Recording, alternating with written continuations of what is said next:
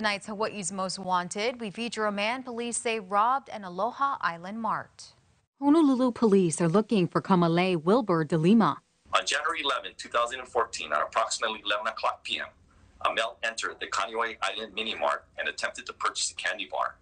When the employee opened up the cash register, the male jumped over the counter and threatened the employee with physical force.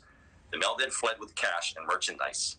Police are notified, and through the investigation, the male was identified as Kamalei Wilbur-Delima.